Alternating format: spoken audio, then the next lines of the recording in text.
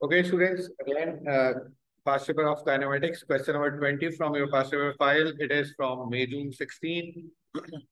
And the question is, Ellen starts walking from a point O at a constant speed, 4 meters per second along a horizontal path. Ben walks along the same path, also starting from O. Ben starts from rest 5 seconds after Ellen. Okay. Let's say this is O.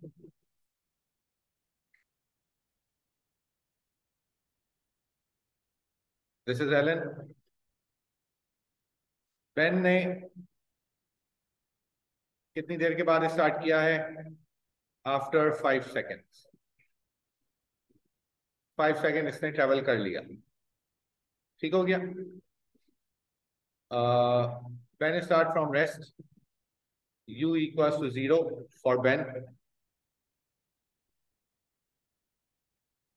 and acceleration is 1.2 for 5 seconds. For 5 seconds 5 seconds तक इसने travel किया है इस acceleration पर। Ben then continues to walk at a constant speed until he is at the same point P. Same point तक आते आते दोनों सेम पॉइंट पर आ गए, A and B both.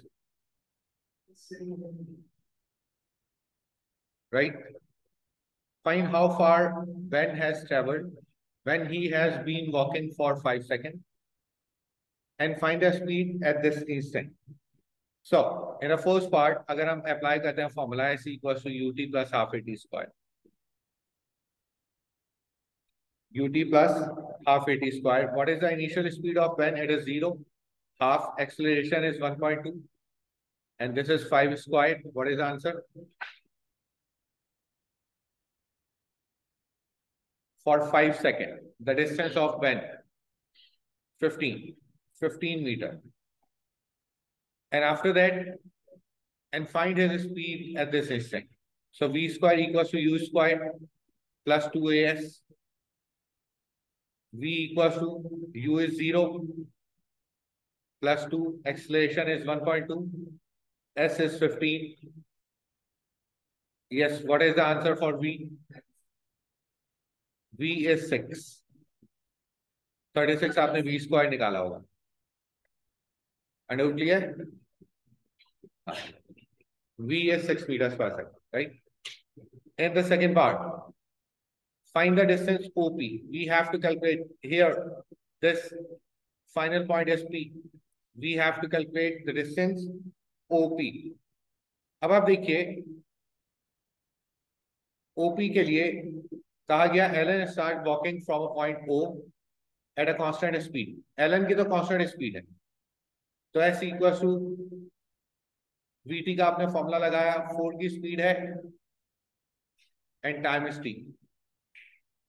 कितनी देर चला भी नहीं पता है, हमें ये टाइम ही निकालना है। उससे पी तक का पहले टाइम निकाल लेंगे और उस टाइम से फिर हम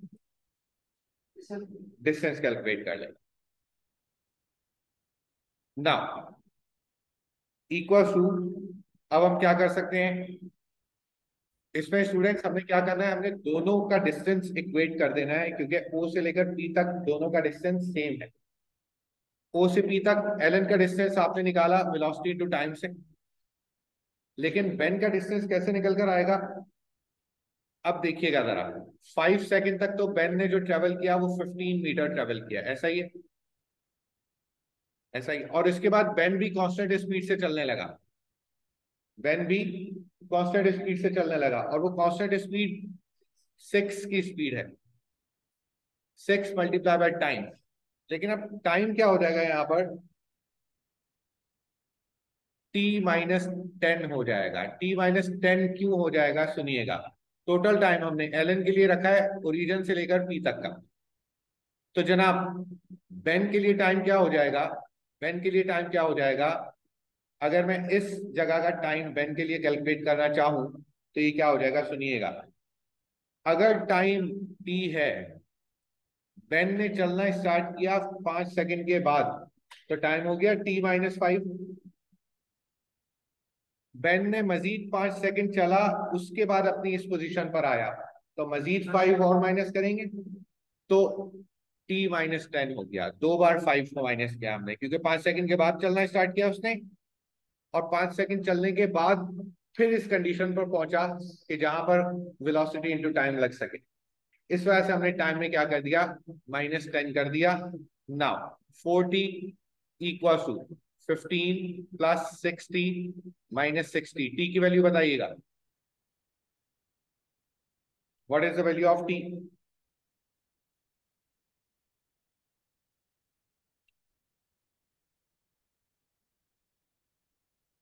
टाइम बेसिकली इस क्वेश्चन का क्या हो जाएगा, टी माइनस 5 सेकंड बाद बेन चलना स्टार्ट हुआ है एलन से, -5 सेकंड खुद चला, उसके बाद यहां पहुंचा, तो टाइम बेसिकली क्या हो गया, t-10। आ रही है बात समझ? तो वो हमने वेलोसिटी इनटू टाइम रख दिया। What is the value of time? 22.5।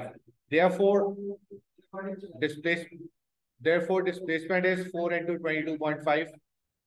What is the displacement, OP?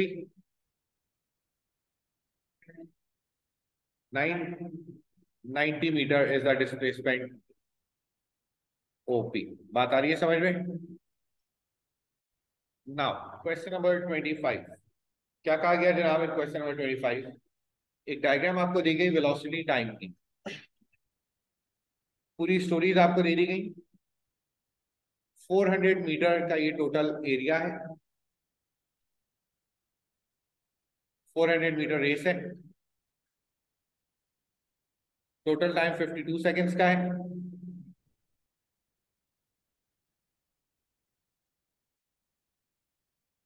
ये सारी स्टोरीज आपको दे दी गई। आपसे कहा calculate the distance covered by the sprinter in the first 42 second of the race. 42 seconds in the first part, 42 second of the race का distance चाहिए, तो ये क्या हो जाएगा, डिस्टेंस ऑफ 42 सेकेंड क्या हो जाएगा, it is a trapezium, half sum of parallel sides, one side is 42 plus one side is 42 minus 6, multiply by height is 8.2. What is the answer? 319.8. This is the distance up to 42 seconds. Second part, show that value of v is 7.8. Value of v is 7.8. करते हैं जनाब बच्चों, the whole distance is 400, so therefore 400 minus 319.8, 80.2. This region has 80.2. इस reason का area कितना है, 80.2। Area of this trapezium is 80.2। कहा जा सकता है ना?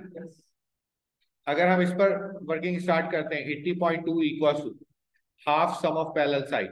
The first side is v and the second side is 8.2 sum of parallel sides, multiply by height. Height is 10. What is the value of v? 7.84. The value of v is 7.84 meters per second. This we have to prove in the third part. Calculate the deceleration in the last 10 seconds. Deceleration. Do we have the coordinates? Yes. 42 comma 8.2. And this 52 comma 7.84. So are we able to calculate the deceleration? 7.84 minus 8.2 divided by 52 minus 42. What is the answer? 0.036. Therefore, deceleration is 0.036 meters per second square. Deceleration के साथ negative का sign नहीं लगाएंगे। Is this clear? Now students, question number 28 October November 15 से क्या कहा गया in the first part? A cyclist starts from rest at point A and moves in a straight line with acceleration this for distance this. The cyclist then travels. पूरी story they the again. Find the total time the cyclist takes to travel from A to B. Story समझ में आ नहीं रही तो हम diagram बना लेते हैं ताकि हर चीज क्लियर हो जाए। डायग्राम में चीज नजर आ जाएगी हमें क्या कहना चाह रहे हैं ना। In the first part, a cyclist a cyclist starts from rest at point A and moves in a straight line with an acceleration 0.5 for a distance 36 meter. For a distance 36 meter. It means area of this triangle is 36 because I am making velocity time graph. Distance 36 meter. The cyclist then travels at a constant speed for 25 seconds. 25 seconds तक इसने travel किया है constant speed से before slowing down with a constant deceleration to come to rest at point B. Point B पर आकर ये रुक गया, point A से चलना स्टार्ट किया. The total distance is 210. 210 minus 36.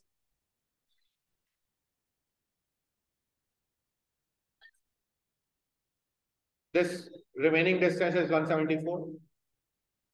Find the total time the cyclist takes to travel from A to B.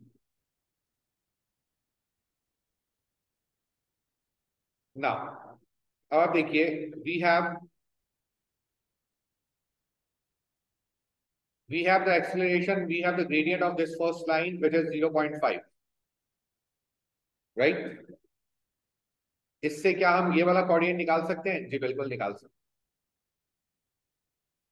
Let's say this is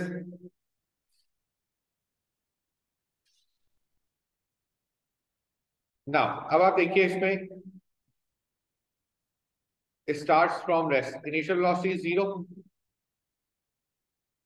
Acceleration is 0.5. Distance is 36. अगर मैं यूज करता हूं s equals to ut plus half at square. Distance is 36. Final initial is 0. Half acceleration is 0.5 t square. What is the value of time? 12. 12 second here. 12 seconds. Find the total time the cyclist takes to travel from A to B. A से B तक का total time हमें चाहिए. अब आप देखिए, by using gradient is half equals to ये वाला कोऑर्डिनेट क्या हो गया हमारा 12, v. अब हम निकाल सकते हैं v minus 0 over 12 minus 0.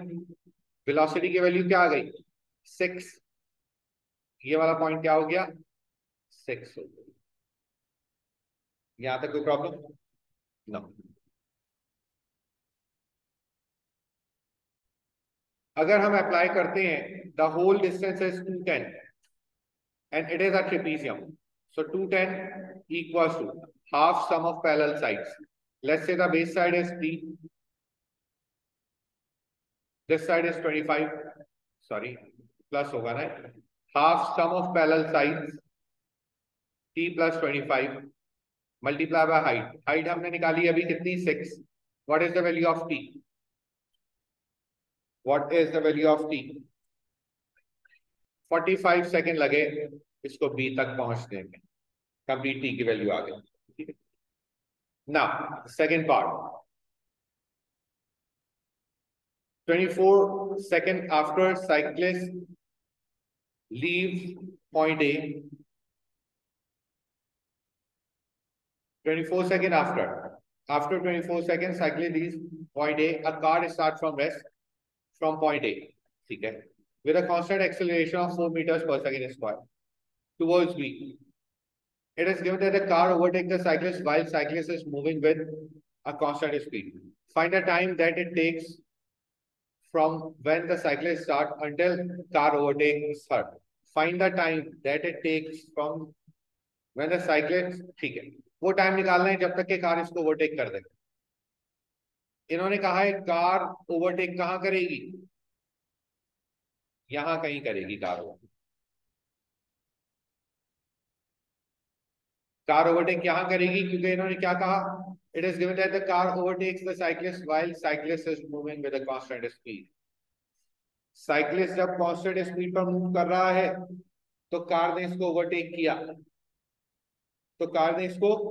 Overtake किया, right? At the time of overtake क्या हम लिख सकते हैं? Distance by cyclist equals to distance by car. Overtake के टाइम पे तो इक्वल डिस्टेंस हो गया ना दोनों। Distance travelled by cyclist equals to distance travelled by car. Now distance by cyclist, यहां तक डिस्टेंस बाय साइक्लिस्ट, कैसे आ जाएगा? Half sum of parallel sides, अगर मैं कंप्लीट बेस साइड को t कह दूं प्लस, तो बेटा ये ऊपर वाली साइड क्या हो जाएगी? t-12, ऐसा है, मल्टीप्लाई बाय हाइट इज 6। अगर ये कंप्लीट साइड a से लेकर यहां तक t है तो ये कितनी साइड हो गई? t-12, ऊपर वाली साइड। यहां पर मैं लिख देता हूं, ये हो गई t-12 equal to the distance by car. अब डिस्टेंस बाय कार क्या आ जाएगा? हाफ, अच्छा डिस्टेंस बाय कार तो देखें कांस्टेंट एक्सेलरेशन से मूव कर रही है टुवर्ड्स बी, ठीक हो गया। अगर मैं कार के ऊपर फॉर्मूला अप्लाई कर दूं, कौन सा फॉर्मूला अप्लाई कर दूं? s equals to ut plus half at square. अगर ये फॉर्मूला अप्लाई कर दूं, इनिशियल वेलोसिटी कार की 0 है, starts from rest, so finally it will be half. Acceleration of the car कितनी है? 4, और टाइम ऑफ द कार कितना हो जाएगा? टाइम ऑफ द कार क्या हो जाएगा? टाइम ऑफ द कार के लिए ये कंडीशन दी हुई है, कार ने कब चलना स्टार्ट किया? 24 सेकेंड आफ्टर, तो कार का टाइम क्या हो गया? t-24 whole square. यहां से इसको अब सॉल्व करेंगे हम, so it will be 2t-12, ये कैंसिल हुआ, 2 से 2 कैंसिल हुआ, here it is 6 equals to 4 whole square. अगर मैं एक्सपेंड करवाता हूं तो a square minus 2ab plus b square, 24 square is 576। Now 2 2s are 4, 2 3s are 6, it will be 3 2 are 60 minus 24 equals to 2t squared minus 48 multiplied by 2 will be 96t, and 576 multiplied by 2 will be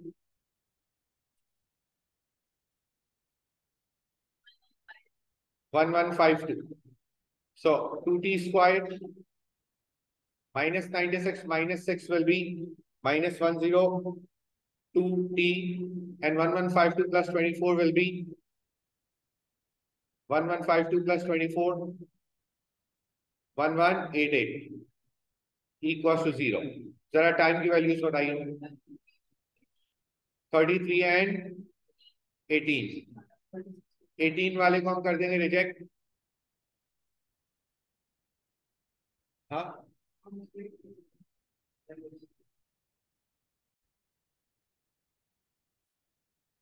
it is 36,